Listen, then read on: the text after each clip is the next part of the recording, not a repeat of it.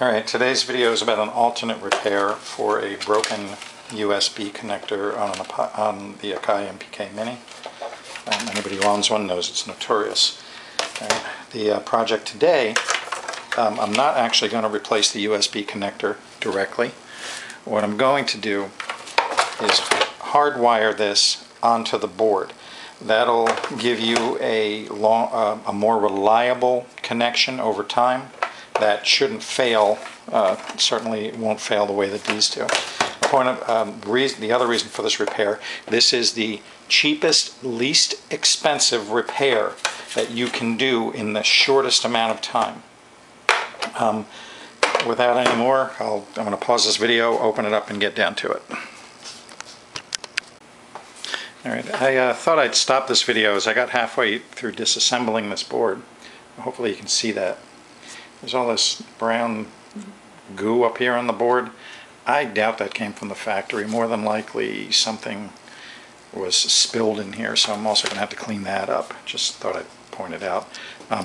What am I going to clean it out with? I don't know. A couple of Q-tips, some rubbing alcohol, nothing really stronger than that. Okay.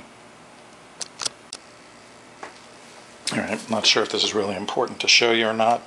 This is a cap full of rubbing alcohol, Q-tip. I'm just rubbing it on whatever that brown schmutz is. And she is definitely coming off pretty quick, so I'll keep doing that for another 5 or 10 minutes till it's clean. You don't need to watch me.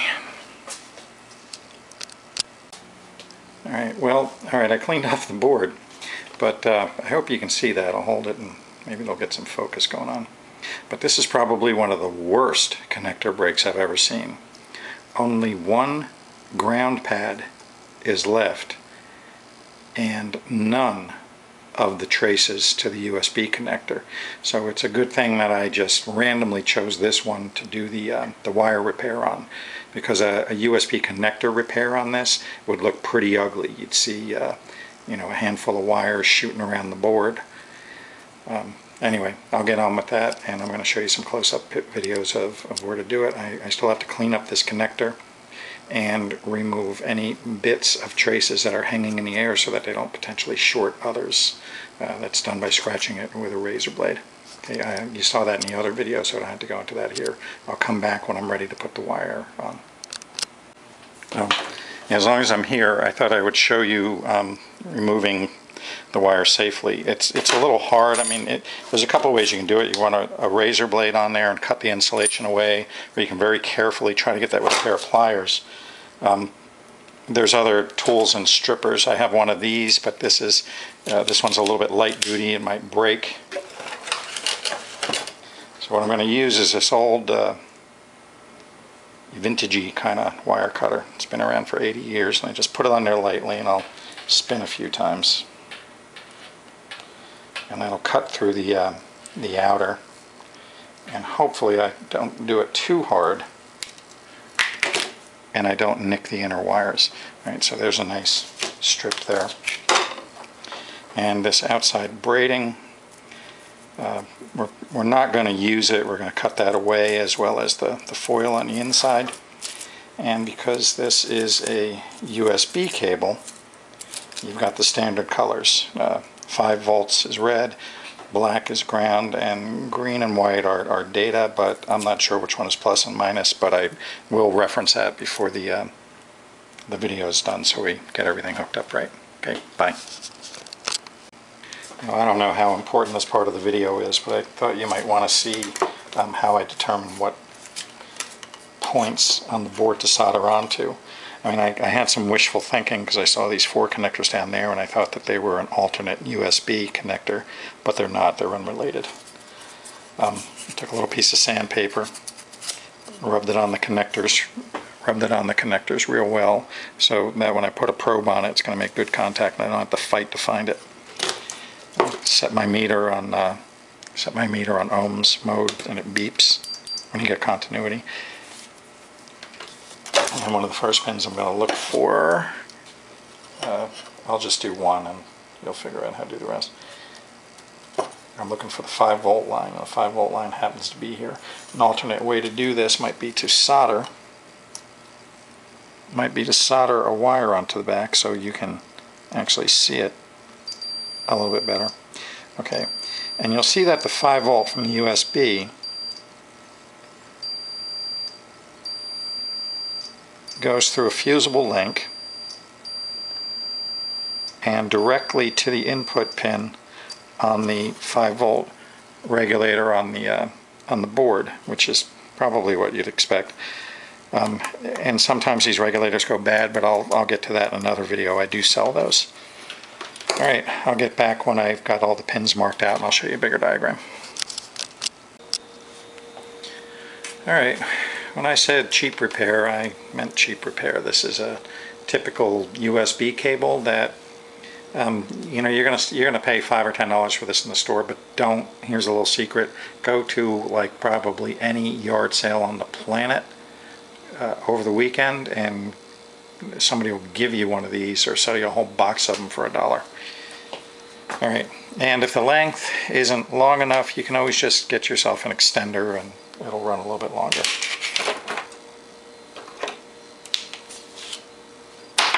So we're gonna cut it. And leave a little bit of wire on the other end because you might actually have a use for that later. And that leaves you with this. And the next thing is to strip off the end, and let me show you that in the next sequence. I broke that because I thought I wanted to get a good stripping sequence, because sometimes these don't always go well.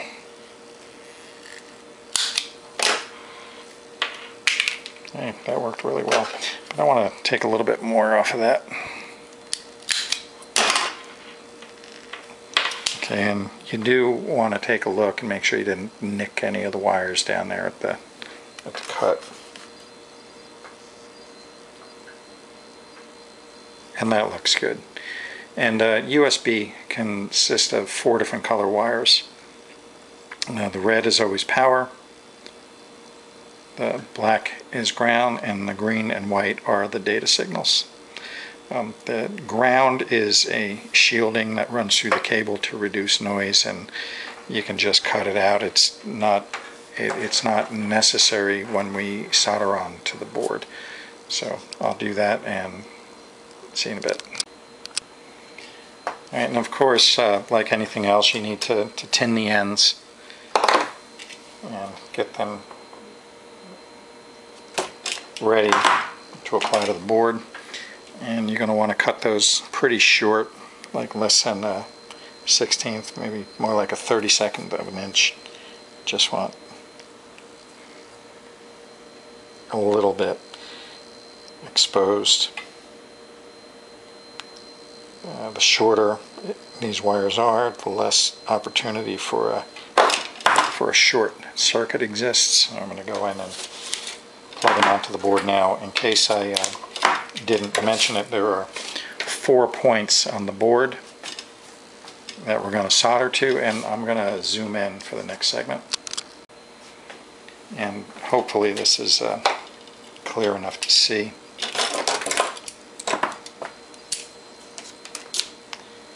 And I'm going to put a piece of paper over the board to protect the contacts, and the weight is to hold it in place. And there are 4 points on the board that you're going to attach your wires to. And you definitely want to have fresh solder on there so they're nice and receptive to the wires that come on, because you don't want to overheat. You don't want to overheat that board.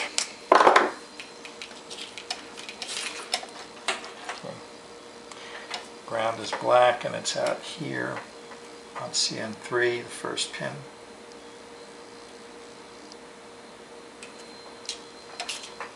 Red is power. Oh, you know what? I forgot one very, very important step, and I'm glad you were here to see me do it, so you don't do it also.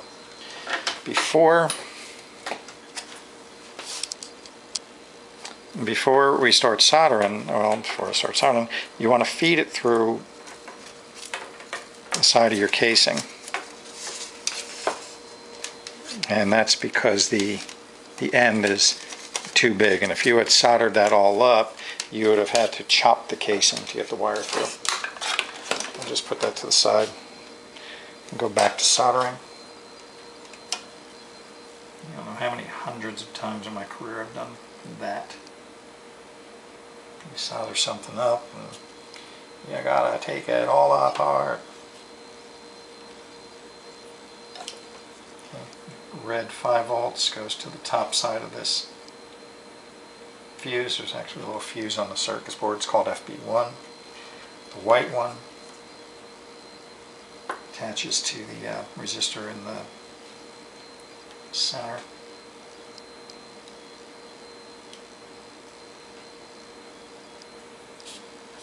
And the green one attaches to R2. There's a diagram, bigger photos on the website.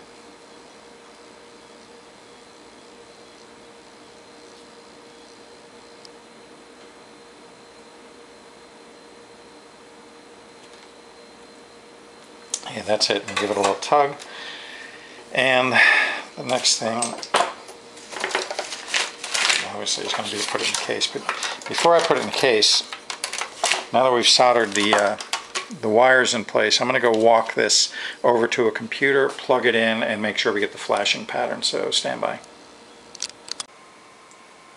Okay, from the last video I showed you that there is a pattern of lights that are going to flash if the connector is properly installed and the board is working. So here we go. Okay, there you go. It's 2 flashes and then a solid on red light. Do it again. Boom. Okay, so we're good. Go back to the table and put the thing together. Okay, I said I just missed a very important step. When you cut the covering off of this wire, and you clip back the shield, there's going to be a little bit of bare shield extending past the end, and if that hits the circuit board, it can potentially short out and permanently damage. So I wrap the end just a little bit of electric tape. You could shrink wrap it or whatever you want to do, but you just got to make sure that that shielding wire is not exposed and that there's no risk. Okay, good. Alright, now I'm back and I'm struggling with a new tie wrap in a different orientation. I know that I want the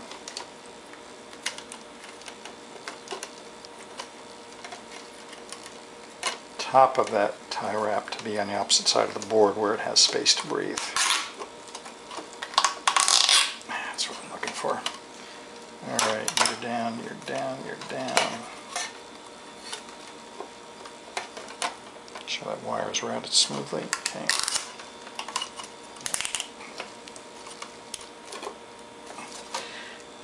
I'm sure there's 500 other ways to put the strain relief on the board, and I'm sure that there'll be some other video that'll pop up in a month showing how to do this better.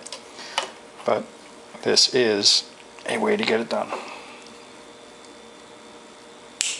Okay, and because that wire is routed around these capacitors, it's got a lot of natural strain relief on it, and it's not going to put any stress on the connections. Alright. Now, I'm going to test that theory and go for broke and just mount this guy in here.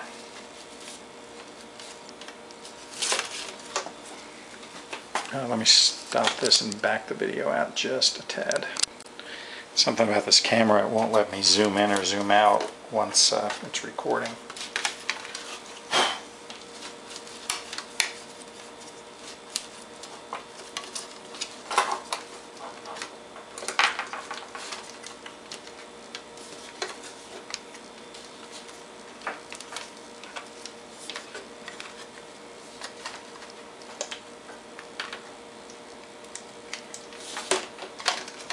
I'm showing you the whole process, that way you won't think you're insane if you have to struggle for any reason.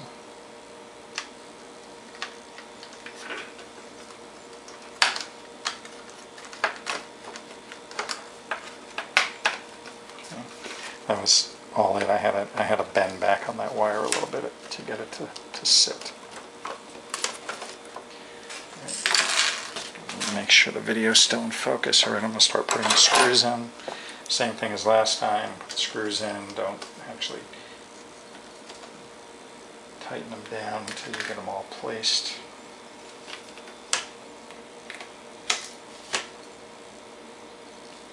You'll notice the screws stick to my screwdrivers. I magnetize most of my drivers so that I can get that to happen.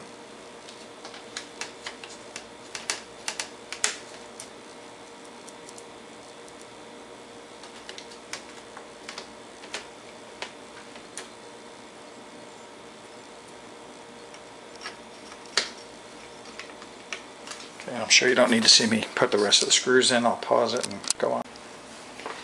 Alright, all the screws have been tightened down. I'm also going to want to do one more thing, and that's put a little bit of strain relief right there at the corner. Make a loop.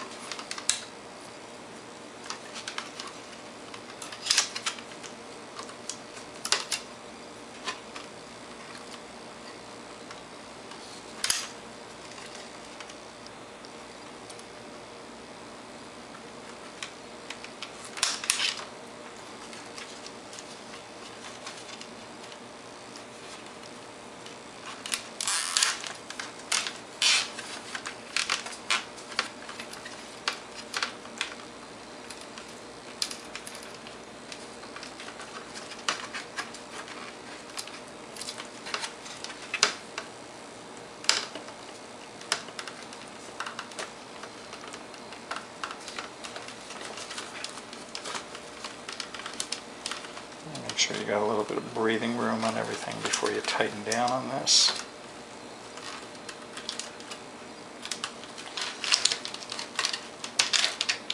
Pull it tight. Sometimes I'll even crank it with the cutter to get that last leg to click. There you go. Now, you can see there's no way that it's going to pull through there and rip off the board. All right, so there's your strain relief. The rest of it's just putting the unit back together. I don't think I need to film that, so I'll skip that and we'll go to testing. Anyway, briefly, the assembly. Pull back on the brown clip. Slide the connector loosely under there. Push up on the brown clip, locks it in place. Come back. And the only thing we have to contend with now is making sure our wire is definitely out of the way. Why do I say hour when I do this? I'm the only one here videotaping it. I'm not even taping it anymore. Videotape went out, what, 10 years ago now? It's the last time anybody ever taped anything.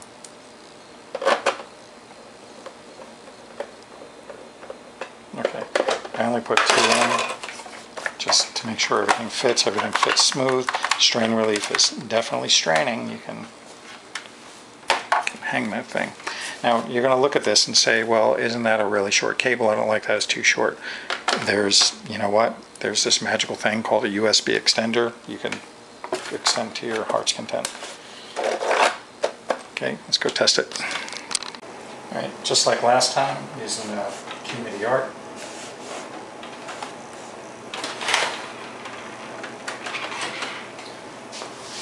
Okay, there's my new MIDI capture. Are you seeing that? Yeah, hope you are. Yeah. Back off a little bit there. Back off a little bit there.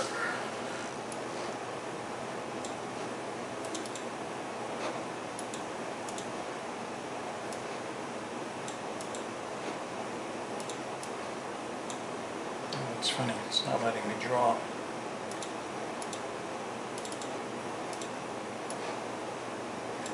Oh, there it is. Okay, I got my connection to AKAI Mini Art. Log is running. And there. You can see I'm getting the MIDI communications data going through. Just like always. And